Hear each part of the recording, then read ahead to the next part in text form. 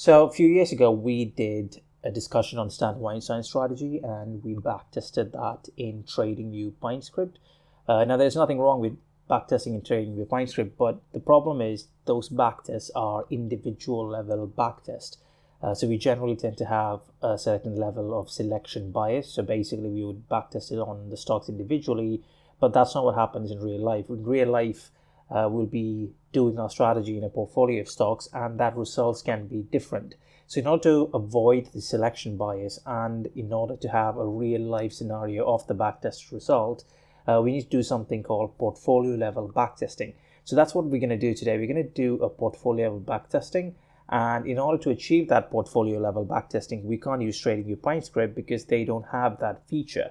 So some of the famous platforms that have that feature is Quantconnect and AmiBroker. So this time we will try it in Quantconnect, and we'll do almost close to 1,600 odd trades over a plethora of stocks. And we'll figure out what the result provides and how we can improve the results, and is it good enough to deploy this strategy. So here's a brief summary of Stan Weinstein Strategy. So the number one is that the stock has to be trading above the 30-week moving average.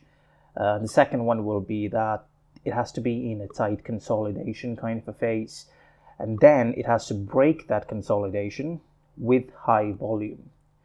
And once all these conditions are checked, we also have to make sure that the relative strength of this stock move is higher than zero. So relative strength is compared to that of the relative strength of the SPY. So we're taking another index ETF to compare with that of the stock. So you can see it's like a chain of rules which has to be followed before making entry. So coding this strategy is slightly a bit tricky. It's not that simple. So in TradingView, we have done the code here. This version 5. You can download it in our from the description box. But if you want a detailed explanation on how the code was done, then I would recommend you to visit that video that we did 2 years ago. So the Quantconnect code, however, is only available for the Prometheus students. This code is available for free in the download section. So our goal right now will be to test this in Quantconnect over a portfolio of stocks or 1,600 trades since 1998 and see whether it works or not. So before that, we need to understand what we are trying to achieve in a portfolio backtest. What is a comparative measure? So fundamentally, our comparative measure is the S&P 500 buy and hold. So S&P 500 buy and hold CAGR is 10% with drawdown of 50%. So our goal will be to beat that drawdown, our return to drawdown ratio. So what happens is that for me personally, and also many of the traders and investors out there, they might be able to beat maybe this month or maybe this year, but that does not mean that they will be able to beat it every year. But that's a fundamental goal. On average, for the next 1 year or the next 10 years, you should have an average CAGR higher than 10%. Otherwise, there's no point in you doing quantitative trading or any form of investing, because you can just move in and do S&P 500 buy and hold. So what I'm going to do is I'm going to show you an example of my personal portfolio and how it performed last year. And then I'm also going to show my personal portfolio performance, how it performed the first 2 months of this year, and see how it didn't work and also how it worked as well. So what I'll do today is I'll just do a recording on the performance of the entirety of 2023. So I'm just going to log in now.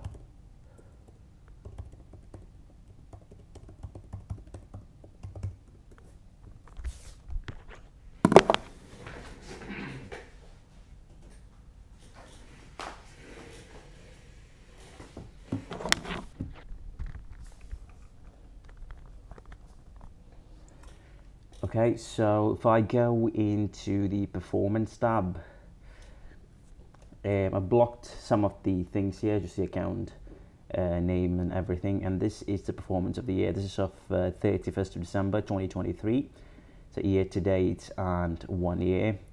And if I can compare it with the S&P 500 index, the S&P 500 index on December 29th was Friday, and 30th was Saturday, and Sunday was 31st, so first will be Monday. So it was 24.23% and 52% for the portfolio. So if I can compare with other indexes like let's say, Dow Jones Industrial Average as well.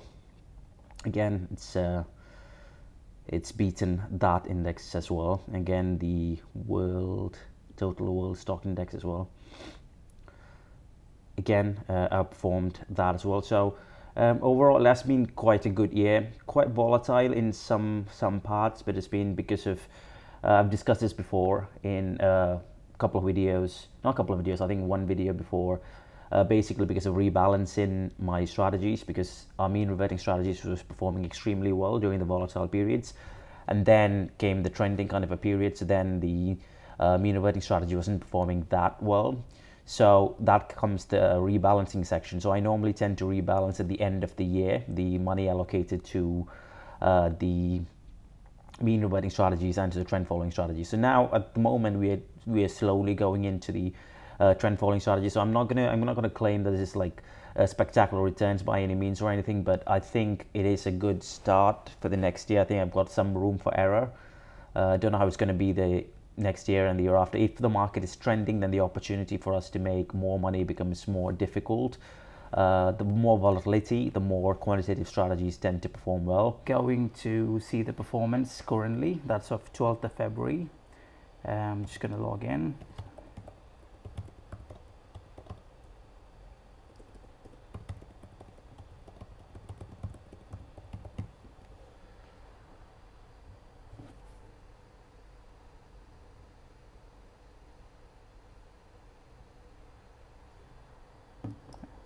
Okay, so this is the dashboard or the portfolio. So if I can go to performance, which is already clicked right now, and if you can see the year to date, my performance has been not that great. It is minus 0.15, and if I can compare it with the S&P 500, you can see the S&P 500 has beaten me as of 9th of February, and today is just Monday. The market is just opened, so it's trading at 5033.74. So this is the problem that every trader or investor faces when he trades, because the goal is fundamentally to beat the S&P 500, but that does not mean that you can beat the S&P 500 every single month or every single year. So just because I was able to beat the S&P 500 return last year with 52% doesn't mean that I will be able to do the same currently. And at this month, maybe by the end of the year I could possibly beat it or not, or maybe it might be the average of the next 2 or 3 years when I beat the S&P 500. So what happens in individual backtests is you only get to test it individually, and that's the whole point of this video. With the portfolio backtest, you get kind of a real life scenario of your portfolio performance over the years with that specific strategy. So you can combine multiple strategies and check their portfolio performance and come to a conclusion that whether this strategy will work or not. And once your portfolio performance are good, and if it can beat the S&P 500 CAGR to drawdown ratio with respect to buy and hold, and then you can go ahead with performing optimization and forward testing on the color simulation, and then decide that, okay, I am going to go ahead with this strategy. So unless and until all these things are checked, you can't go ahead with any specific quantitative trading strategy. So now we're going to go into Quantconnect and discuss our strategy there. So let's start with backtesting the Stan Weinstein strategy in Quantconnect. So what I did is that I would backtest from 1998 with a 10,000, here's 100,000 capital, but you can put 10,000 or whatever you want. So I'm actually allocating 5% on each position. So we would get roughly 20 positions.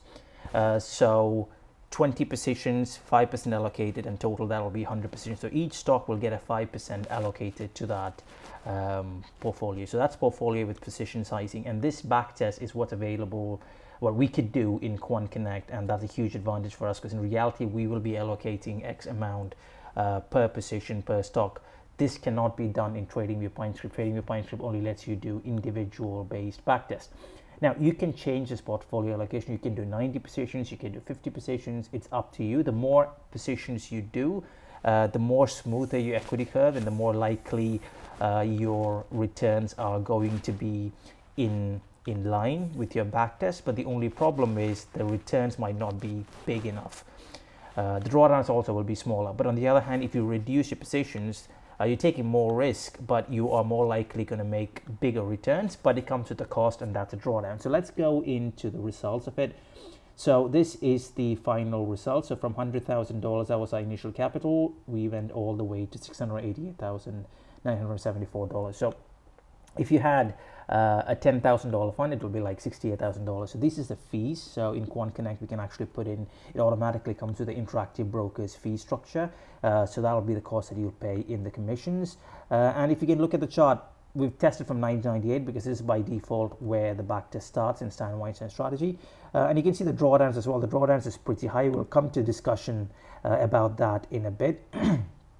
So these are all the stocks that the market, the backtest has been done randomly. It's going in and out, in and out. Remember the 20 positions we're taking at 5% allocated. So there are multiple situations where multiple trades are being entered, but maximum of 20 positions at one time. So if I can go down and I can see the compound annual return, it's 7% and the drawdown is 36%. So this is not that great. So why is this not that great? So I'm just going to take in the calculator here.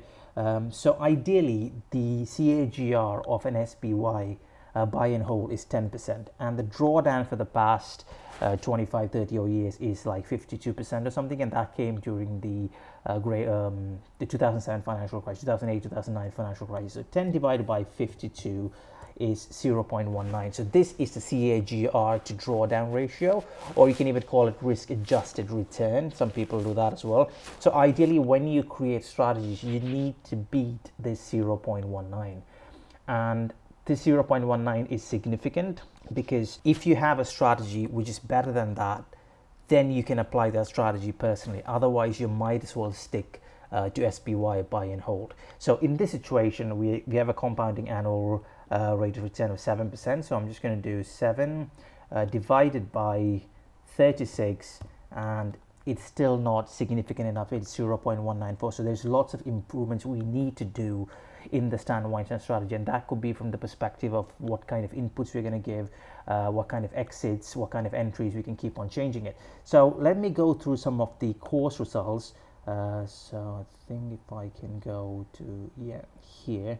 So this is one of our portfolio-based strategies. Again, this one has got 12% compound annual return. This is on a course 12 and a drawdown at 26. So if I can go into that one, so 12 divided by 26, that will give us 0.46, which is substantially higher than 0.19. So here's another strategy here at Q7, which is just 7 and 27. You might think it's low, but in reality, if you actually do 7 divided by 27, the risk adjusted return is 0.25, again superior.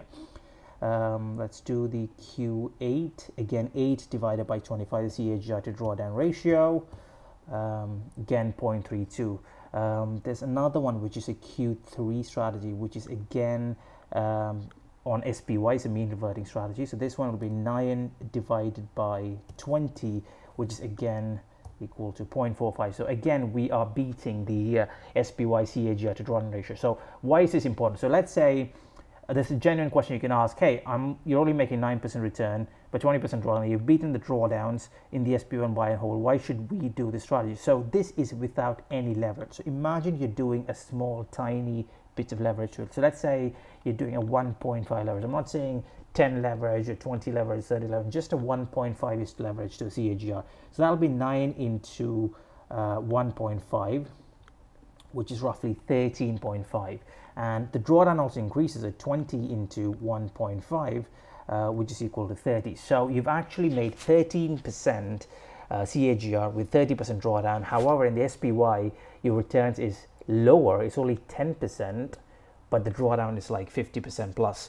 So the more you can minimize the drawdown and can increase the compound annual return, the more leverage you can apply and improve your results. So this is just an individual strategy. So there's also back testing by combining strategies. So you can combine Q3, Q7, like 5, 8, 10 strategies or whatever. And then once you do that, the backtest will give a completely different, because the drawdowns get much lower because now you're testing multiple strategies. So on top of these, you have to perform forward testing and Monte Carlo simulation, and that is also very crucial before you go ahead with any of the strategies. So for example, this one here, 12 and 36, This one, if I have a leverage of 1.5, I'll get 18% CAGR as compared to 10% CAGR, and the drawdowns will also be minimal as well. So it'll be 1.5, and that'll be 39% drawdown. So you can see how quickly you can improve your returns by assessing CAGR and drawdowns and creating efficient strategies. So if I can go up to these strategies, again the fees is included. You can see how it performed over the years, and again Q7 as well. Again the fees is included. Q3. Again, the fees is included. Q3 is mean reverting, so we're getting in and out multiple times. So you can see the high amount of fees, and even with the high amount of fees, the returns are pretty good. Again, Q8 is again a higher amount of fees. This is also a mean reverting strategy. Again, a high amount of fees, and still we are beating the CAGR to drawdown ratio. However, for the Stan Weinstein strategy, we are not beating the CAGR to drawdown ratio, so I wouldn't recommend using the Stan Weinstein strategy. So anyways, the code for the Stan Weinstein strategy for the Quantconnect for the portfolio backtest is available for all our students in the Prometheus course. If you want to download this and try making some changes, because there is lots of alpha in it, you can optimize some of the values, you can change some of the inputs and exits. But remember, once you do the optimization, make sure you do the forward testing and also do the Monte Carlo simulation before you go ahead with your strategies. And the advantage of Quantconnect is that if you want to go live, you can just go straight into live trading. Just put in your username and password. You know, if you want to just try paper trading, you can do that. If you're doing interactive brokers, you've got just to put the username and password, and then you are ready to go with the strategy. And that's a beautiful thing about Quantconnect. It pretty much takes care of all the execution sides. So if you want to know completely about how Quantconnect works, then I've done a full tutorial video. If you don't know anything about Python coding, which Quantconnect is primarily involved in, then I would ask you to go visit our YouTube channel. There is an algorithmic trading in Python video. Let me just see if you can get it. So there's the algorithmic trading Quantconnect video, and then there is also the Python video. It should be somewhere here. Yeah, algorithmic trading 0 to hero in Python. I'm also about to release a newer version which does it in Google Colab as well pretty soon. So hope you enjoyed this video. If you got any questions, feel free to put in the comments and I'll answer as quickly as possible. Have a great day. Bye bye.